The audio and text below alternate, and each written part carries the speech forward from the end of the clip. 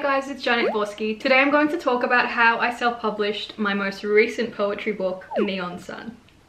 I know I've previously talked about how I self-published my previous books, Bones and X, but I wanted to talk more about Neon Sun today because it is very different from the prior two poetry books. This poetry book actually contains illustrations that I drew in the book, and it was the very first time that I not only used all the software and programs that allowed me to do that, but it was the very first time I introduced illustrations to my own poetry books.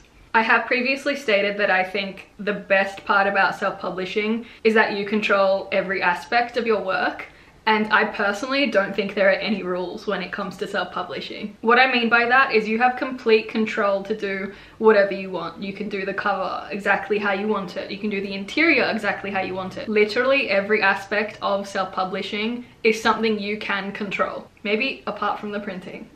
So I self-published all three of my poetry books through Ingram Spark. I specifically chose Ingram Spark because of not only the reviews, but everything that I saw online in terms of print quality, turnaround time, and price were major reasons why I selected to work with Ingram Spark. Also, living in Australia, I think for me personally, it's a little bit different from some of the research that I found online because it was mostly geared to the US market, which is a little bit different because I did have to consider whether or not or how many different bookstores my books will be accessible through Ingram Spark in Australian stores. The first thing I would say to do is to do research and pick the right business for you to work with. So with me, Ingram Spark ticked the boxes that I required and that I wanted to look for when self-publishing. Something else that I liked about Ingram Spark is it allowed me the option to buy my own ISBN. Buying my own ISBN to me meant that I had complete ownership of my work, and that's another aspect that I absolutely love about self-publishing, is that additional level of ownership. I remember when I started initially writing for my books, when I was doing all this research, I kept seeing things like, make sure you write a book that other people actually want to read about. No pressure, right? From my perspective and experience, while there is some truth to that, I think that's a lot of pressure to put on yourself, particularly if it's your first book being published. You have to know that if you're passionate about your writing and if you want to publish it because this is your voice, I think that is even more valid than worrying about what other people think. I think we all have a voice, and I think it's really important to express that regardless of what you think others are going to think or how you think others are going to perceive your work. Because I also think there are so many people in the world and there are so many different personalities, perspectives, opinions, that really, if you're going to keep living that way in terms of consistently having the mindset of I need to write this and I have to make sure everyone's gonna love it, it's not realistic. I'm certain people have read my work and perhaps disagreed with an opinion or something that I wrote about, but it's okay because that's my book and that's my voice. So that doesn't and that shouldn't really matter. I think what matters is the fact that you are passionate about this, passionate about writing, passionate about self-publishing and getting your voice out there. I think that should be your main priority. In addition to that, I think editing is really important. Through all three of my books, I only hired one professional, which was an editor. And I also made sure that my editor was also Australian because I was really adamant on having language in my book that was Australian English. I've talked about this a little bit in another video, but what I mean by that is it's very easy to say gas instead of petrol, whereas in Australia we typically say petrol. So there are just so many things that could be considered minuscule to many people, but I was really mindful of that aspect. So that's specifically why I wanted an Australian editor. Something else to consider when self-publishing is if you want a print version, an ebook, or both. Ingram Spark allows you to have the print copy as well as the ebook at just one price. I only did that for my very first book, Bones, and I didn't do that for X, and I didn't do that for Neon Sun, simply because, well, for me there were many different reasons, but one of them being I personally don't like ebooks. And I know that not doing that for my books loses on a massive market because there are so many people who love ebooks and only read ebooks. Just from my experience, it wasn't something that I wanted to do for these books. Now that I've covered very general aspects of the self-publishing process and my opinions on those, I'd love to talk in more detail about my experience publishing my most recent poetry book, Neon Sun. Again, in another video, I have talked about how I designed the cover and why I designed it the way I did, but I would love to talk about the illustrations now. So I'll just show you an example. I just showed you the entry for 6 o'clock, which the whole concept behind this book is really, I love it. I'm obsessed with it. It's beautiful. I love the whole concept of this book generally, but I need to focus.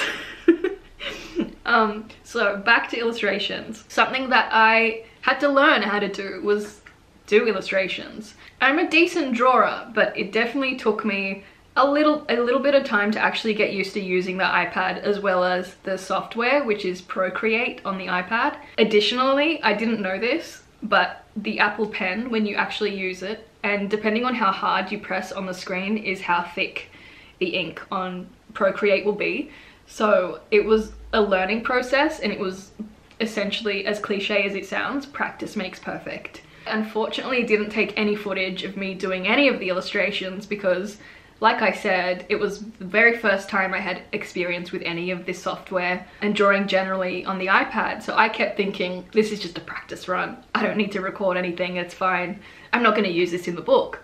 And it ended up being, every single time I started drawing, it ended up being the final illustration that you actually see in the book. So if you are interested in seeing your progress, I would highly recommend you record yourself actually drawing and doing the illustrations, because that aspect is something that I do wish I could look back on that kind of footage and just see how quickly I adapt to not only the software but also my drawings. In this illustration, it's just a coffee mug. There's some steam, and the steam is like a little love heart. It's adorable, if I don't say so myself. Something I wanted to be really mindful of when doing my illustrations was to make sure that the illustrations were aligned across the whole book. And what I mean by that is I just wanted it to have the same style. The front cover has a font that looks very Art Deco. Contents page also has diamonds next to each chapter title as well as the chapter page number. And I deliberately did that as well to be in alignment with the Art Deco style. It just makes the book look a lot more finished and give the reader a specific feeling. Do you guys have questions? Because I showed you my introduction page but didn't really explain a little bit about the actual book. This book is about love. This book to me is the way I think love should be expressed, which is 24/7. So there are 24 entries in this book to reflect each hour of the day. So it begins with the morning, and then the morning has all those times up until we reach afternoon, and then it begins 12, 1, 2, and then it goes into evening, then it goes into night. So it's just playing into the whole concept of this book, where I wanted it to really reflect the way I viewed love, that love should not just be celebrated on an anniversary or Valentine's Day. It should be celebrated 24/7. That's also something else I absolutely love doing with all of my work, giving every single aspect its own meaning while playing into the whole concept behind the book. I'll also do a poetry reading of 6 o'clock, which is the poem I showed you with the illustration. A few other things that I learned along the way of drawing illustrations and trying to put it into my actual book is learning the difference between RGB and CMYK.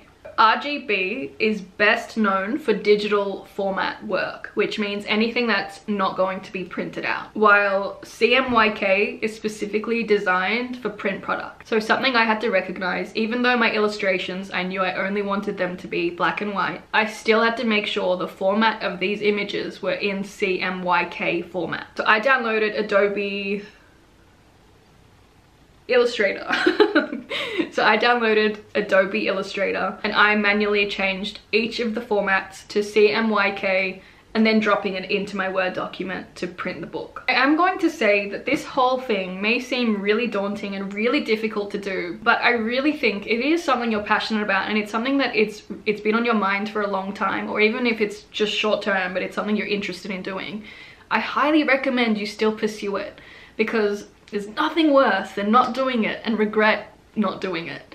And the other thing I would say is take your time, because surprisingly this process, although it seems very time consuming, it will really go by so quickly. The only thing I did differently with Neon Sun versus my two previous books, Bones and X, was that I used Facebook to help me market this book.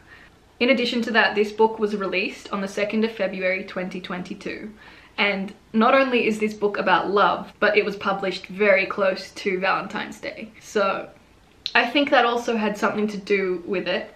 But yeah, the very first time I used any sort of marketing was for Neon Sun, and it was using Facebook ads. Would I recommend it? Yes, I would. I had a very positive experience using Facebook ads. You can also adapt your ads so it can be seen on Instagram as well as Facebook, which was something that I really like. In addition to that, my book, Neon Sun, I can't stop smiling, it actually hit #1 on the Amazon bestsellers list, and it hit #1 in hot new releases as well as the actual bestsellers list for Australian poetry. And that was just such a massive milestone for me personally. It was so exciting to share that moment with not only friends, family, and anyone else who's come along on this long journey with me. It was very exciting. It still is, obviously.